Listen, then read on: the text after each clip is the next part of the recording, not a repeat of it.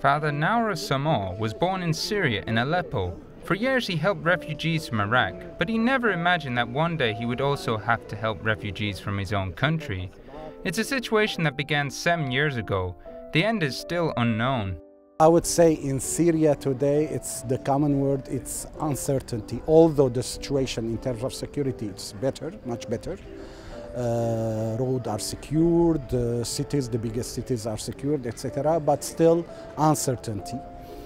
We don't know, but we hope peace. Today he runs a Jesuit refugee service in Syria and Iraq.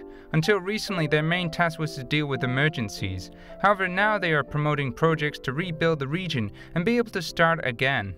You know, all wars, it's difficult. I mean, nobody would tell, for example, after the Second War here in Europe, that Europe would have a future. Now, Europe, look at Europe. I mean, you are united, no clashes, no difference, no problem. So we hope that for Syria, we hope having always one Syria, united Syria, not divided, inclusive for everybody, Muslims, Christians, Muslim different communities, Christians different communities, different cultures, different ethnies, etc., etc. We hope that, yes. He says that more than helping, he has felt assisted by the gestures of the people he has come across over the years. One example is a family he met who over a period of 4 days distributed clothes to 1,500 children. The fourth day, there was a lady with 2 kids.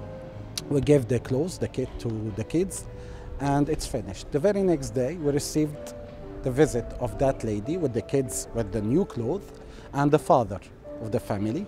They came over with a cake to offer to our staff. And so out of 1,000 families almost, only that lady, that family, they came over to say thank you for our organization, Catholic organization. It was a Muslim family.